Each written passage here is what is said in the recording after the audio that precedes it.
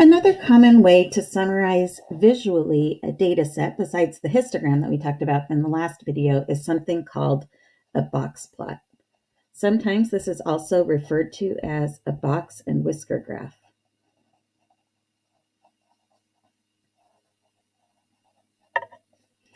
When you go to create a box plot or a box and whisker graph, it's based on just 5 numbers that summarize our data set.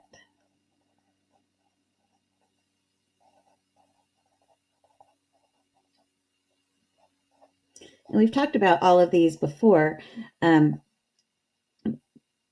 terms of what they mean. So we want to know what the minimum value in our data set is. We want to know what our first quartile is. We want to know what our median is. We want to know our third quartile.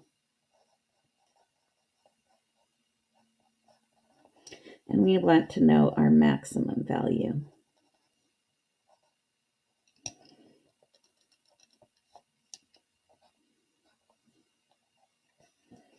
For our data set.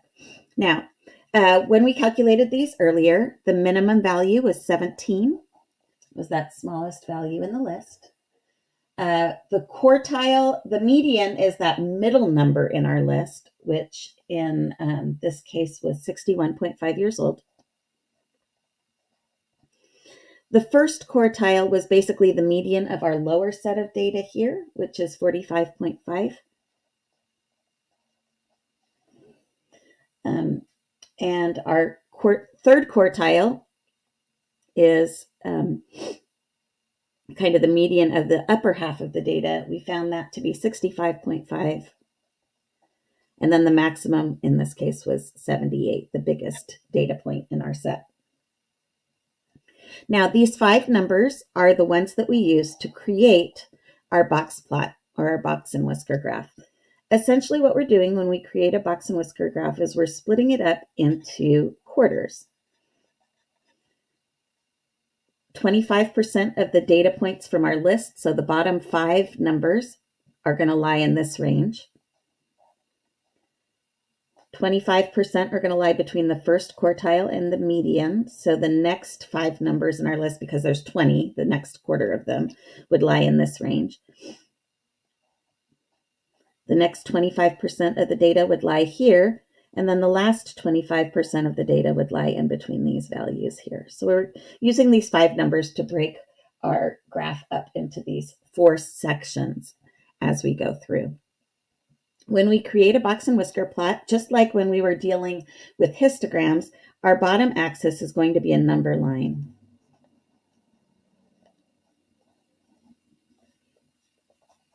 And it's important that what we have here is we have equally spaced areas below for our label.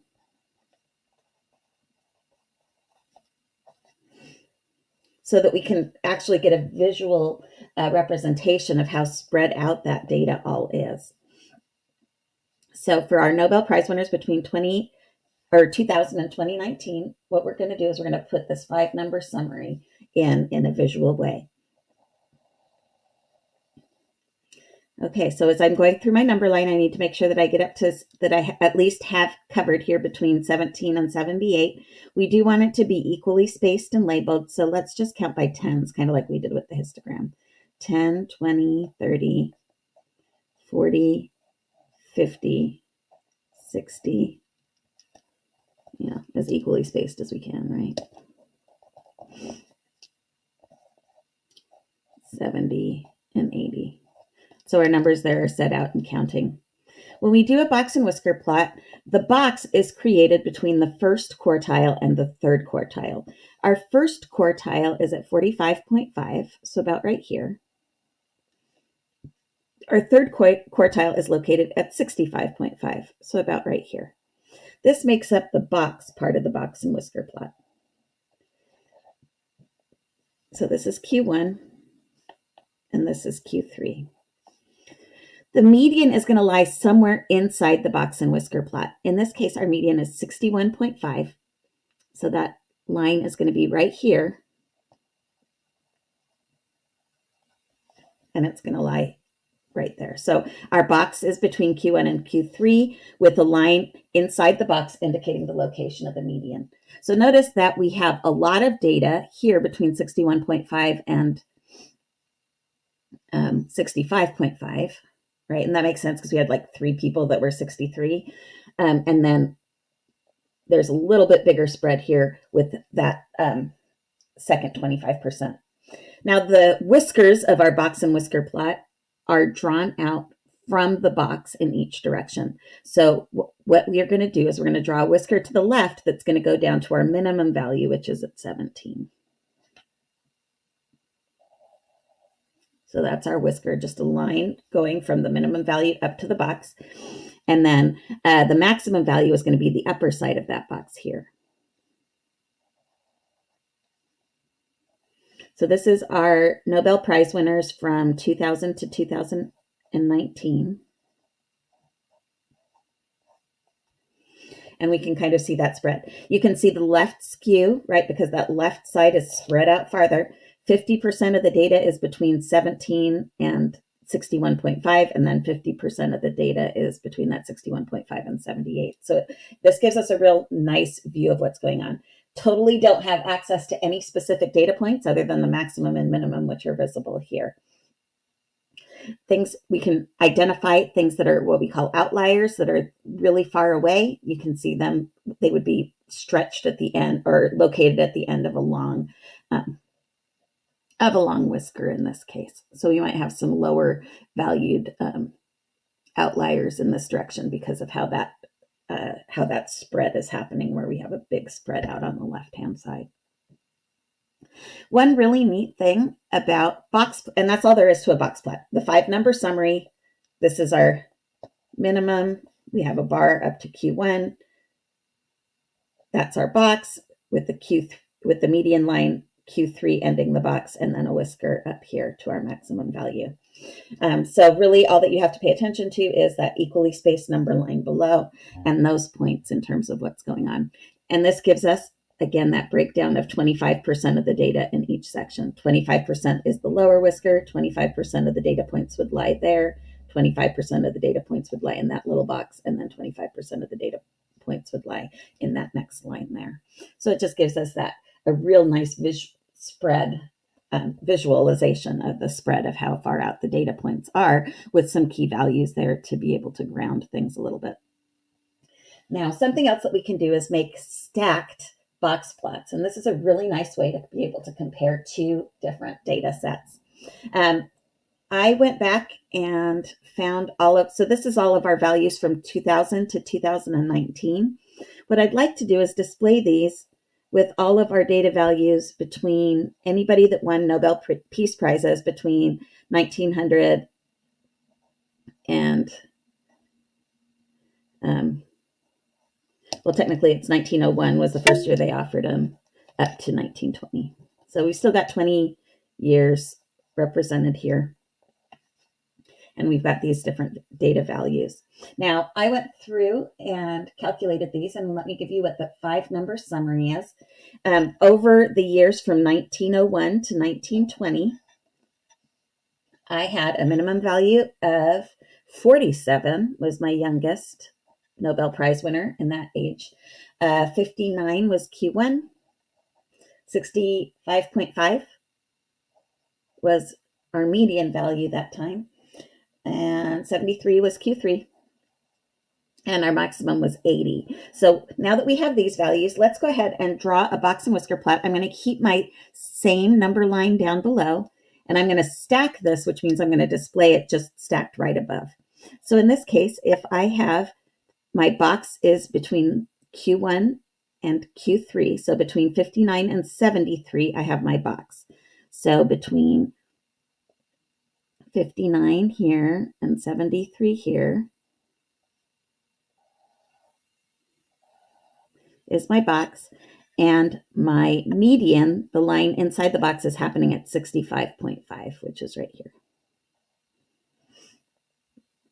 So Q1, median, Q3. Notice that that middle 50% is pretty together there, right? We've got all of that stuff pretty close. similar to what we had here. Then we're going to have our whiskers extend out to our lowest number, which was at 47.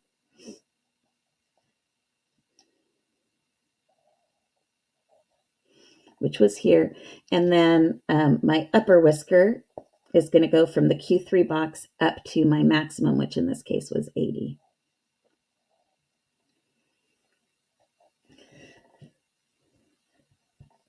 So here I have, again, 25% of the data in this bottom whisker, 25% here, 25% here, and then 25% of the data points between here and here.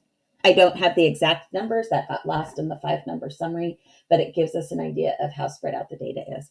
Notice how much bigger that spread was between 2000 and 2019. We had a much broader range of ages skewed towards the left here. This is pretty symmetric. If you can kind of see, we do have a small amount of skew, but pretty much everything is kind of equally spaced on each side of the box. So a lot less of that. We're really centered around our median value here, which was at 65.5. Notice that 65.5 was the third quartile in this group.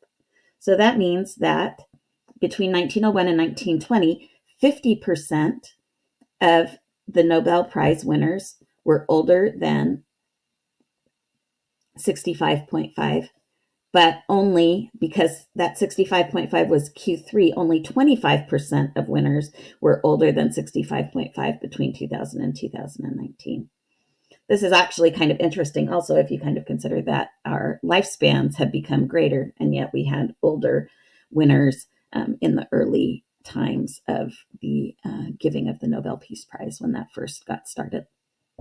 So this is a stacked plot. We just have 2 different data sets, and we're pulling again from that 5-number summary from each of those as we're going through and trying to decide and summarize in a very visual way what those are. And something stacked like this makes those types of comparisons very similar. Like here we could see that over 25% of the Nobel Prize winners between 2000 and 2019, over 25% of those were younger than the smallest age between 1901 and 1920, which is kind of interesting. So we can draw some interesting conclusions by looking at these graphs in this way, where they're stacked on top of each other, sharing that same number line. And the next set of videos, we'll talk about how to calculate all these numbers and how to sketch these graphs using the Desmos graphing calculator tool.